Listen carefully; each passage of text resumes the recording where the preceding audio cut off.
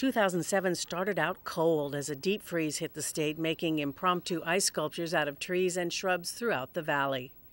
In mid-January, the driver of a big rig lost his way and ended up crashing into a dairy. The sheriff's SWAT team was called and the incident ended without serious injury. By mid-month, the cold weather returned, spreading freezing temperatures over much of the Central Valley and causing crop damage to the citrus groves on Stanislaus County's west side. Shortly after the freeze, area farmers packed the Ag Center to hear the U.S. Secretary of Agriculture outline the 2007 Ag Bill, which for the first time included language about California's specialty crops.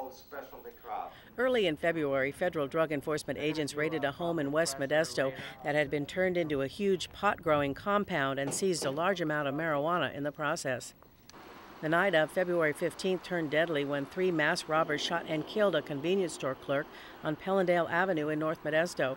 The victim was seen on store surveillance video complying with the robbers' demands right before he was shot. By mid-February, the Townsend Opera Players presented a beautiful and colorful opera in Rigoletto. A Turlock boy fell ill after eating peanut butter that was the subject of a nationwide recall after dozens of people across the country became sick after eating the Peter Pan brand. In early March, firefighters were called to a McHenry Avenue business for a 4-alarm blaze that destroyed the Bad Boy car audio store in the early morning hours. Also in early March, Gallo Winery founder Ernest Gallo died at his Modesto home. Gallo founded the largest winery in the world with his brother, Giulio. On March 13th, a Modesto girl was shot as she stood on the front porch of her home in a Modesto neighborhood. A couple of days later, police surrounded a suspect car nearby and took a man into custody for the drive-by shooting. A few days later, residents of a mobile home park were evacuated from their homes as a severed gas line spewed natural gas into the air. Mobile homeowners rallied as their rents were being raised to unaffordable levels. The efforts eventually led to rent control ordinances for Modesto.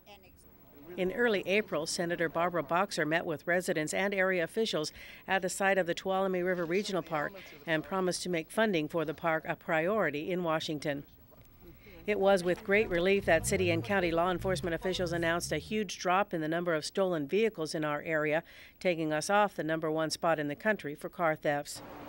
At the 1st of May, the news came that Hershey's Oakdale chocolate plant would close, causing the loss of 600 jobs.